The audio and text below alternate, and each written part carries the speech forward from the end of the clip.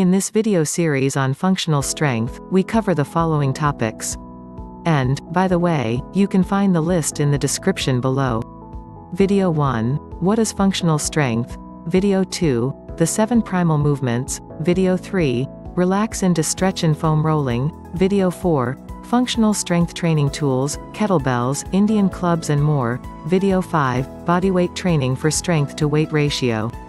Video 6, Grip strength and overcoming isometrics. Video 7, HIIT, high intensity interval training. Video 8, Is there any place left for resistance machines? Video 9, CrossFit, the good, the bad, and the ugly. And video 10, Diet for functional strength. Now here is Angus taking us through grip strength and overcoming isometrics. As you incorporate the techniques I talked about in the last video into your training, you should find yourself beginning to gain in strength and mobility. There's another piece of the puzzle that's missing though, and if you don't incorporate it, you'll be limiting your potential progress. And that's grip strength, which you need in order to improve every other lift in the gym and all of your body weight moves. The true kings of functional strength are the old-time strongmen of old. These guys would lift insane amounts of weight in all kinds of unusual manners, such as lifting barbells over their head with just one hand. The anyhow lift was a lift that challenged a man to lift as much weight as he possibly could with any technique he wanted. And the key to the training of these old-time strongmen was grip strength. Why? Because they knew it was the key to being able to move weight around more confidently, and this is something that you need to learn as well. To train your grip, you need to simply incorporate some grip training into your workouts.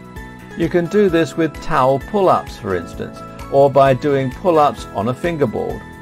Likewise, you can also use bars that are slightly wider for your other lifts. You won't be able to lift as much, but you'll get a far more impressive full body workout that will increase your true strength. Better yet, you can also try using overcoming isometrics. These are a type of training used by some of the strongest men of the world even today. Bruce Lee used overcoming isometrics, and so does Dennis Rogers, pound for pound the strongest man alive. Dennis is so strong that he appeared on Stan Lee's Superhumans. So, what is overcoming isometrics? Well, isometric training is any kind of training that involves no movement at all. This is the opposite of dynamic training or of plyometric training, the latter of which involves exploding up out of the movement. Now, there are two kinds of isometric training. One is yielding, which means you simply hold a position that's quite tough but not impossible until you wilt. An example would be plank, where you hold the plank position for about 2 to 3 minutes. The other type of isometric training, the one that we're looking at now, is overcoming. Here, you're attempting to lift a weight that's too much for you and then just pushing against it as hard as you can. In fact, it doesn't even have to be a weight. You can even press up against a wall and try and push it down. When you do this, your body recruits as much of your muscle fiber as it can and treats the challenge as though you were trying to lift 100% of your 1 rep max. As far as your muscles are concerned, they're maxed out and it makes no difference if anything is moving or not. The result is that the brain tries to recruit all of your strength, which doesn't normally happen, and learns that it needs greater control over your muscle fiber. The result is that your mind-muscle connection strengthens, and the next time you try this move, you should have developed the ability to move more weight. You can't train with just this type of training because it doesn't involve any range of motion.